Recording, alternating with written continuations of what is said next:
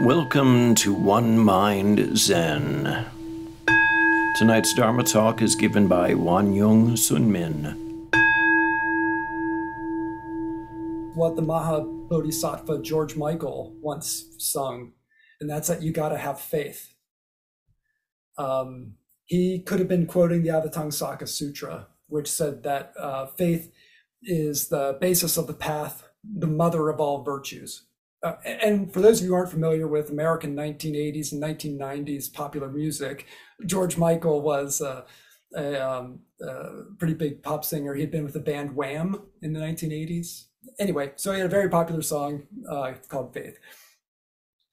Well, we've talked about faith in this sangha before. There's just in our informal conversations, and some we've probably most of us maybe seen come up here and there, where you have American converts to Buddhism, at least, will sometimes be uncomfortable with the translation of Śrāddha, the Sanskrit word, as faith.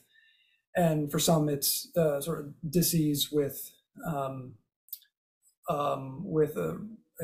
religious concept from a religion from which the person has turned away, and and isn't exactly looking to find the same thing over again. And others disease because using, for Buddhist terms, using English translation that resonates with or might bring in connotations from even just from the English language, let alone from other religions, can be misleading. And we've had this discussion. I was kind of agnostic on the issue because I hadn't really studied what either Buddhists or Christians understood as faith or how they use the term. But at least to see the latter argument as potentially some real potential issues there. But studying the Avatamsaka Sutra convinced me that Śrāddha was really a central concept that I had to understand. And so now my new position on whether or not to translate Śrāddha as faith is whatever. But despite that, the etymology of faith and Śrāddha is actually interesting and illuminating and even potentially helpful in our practice. So and I just like this sort of thing, so why not? So Śrāddha, the Sanskrit word that often gets translated in English as faith, shares roots with the Latin word credo, both of them suggesting trust or credence, obviously credo, credence. But in the New Testament, the word that gets translated into faith is the Greek word pistis, or in the Latin Bibles was translated from Greek as fidelis, translated into Latin as fidelis, fidelity. And pistis and fidelis mean loyalty. And so in the context of early Christianity, I meant loyalty to the God of Abraham. And so, of course, that's just not a relevant connotation for Buddhism, or any sort of connotation that's found anywhere in the term Śrāddha. But unlike credo, Śrāddha also has roots and connotations of, along with certainty, also immovability, which I really like. I'll come back to that.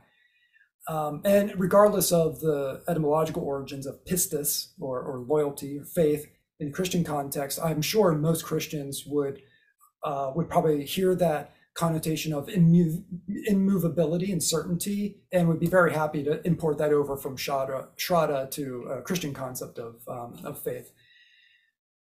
But anyway, there are some ways that there's maybe some important differences. So I think in Zen, for example, we've got the three greats: great faith, great zeal, and great doubt. And so for us, it's not faith versus doubt, it's faith and doubt, that we need them both. So think about like Hua-Do practice to cultivate that the great doubt that's necessary for that breakthrough. One must also have a great faith in, if nothing else, one's capacity to awaken. If not that, perhaps ideally even a great faith in that one is Buddha, one is awakening. And so, and of course, think of the slogan there: small doubt, small awakening; great doubt, great awakening. Well, you also got, small faith, small doubt, great faith, great doubt. So their faith, Śrāddha, as essential to doubt and therefore to awakening.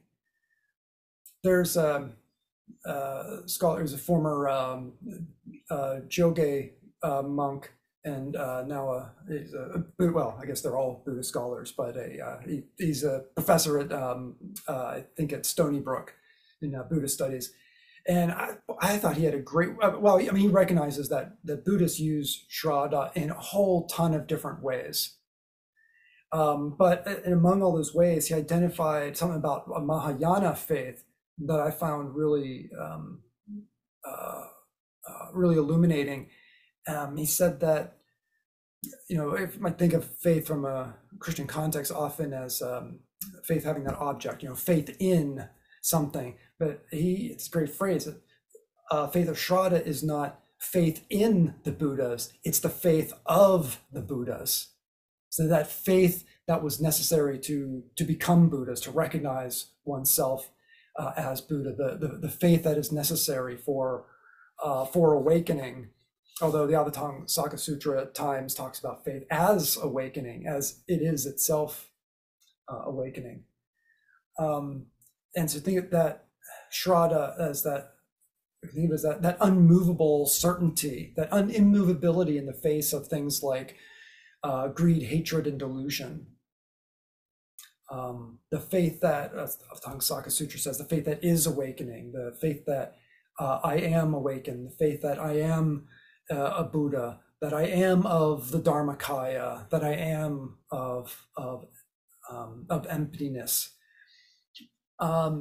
And so, I mean, we've got another 15 minutes of meditating here, and that might be a good opportunity for us to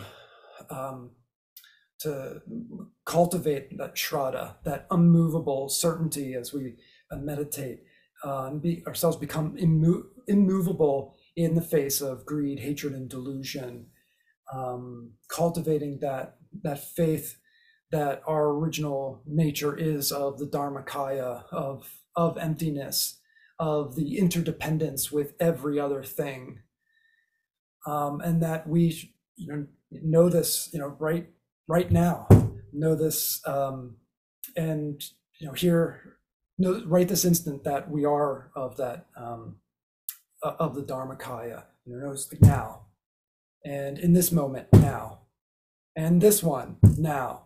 Just constantly cultivating that now. And by popular demand,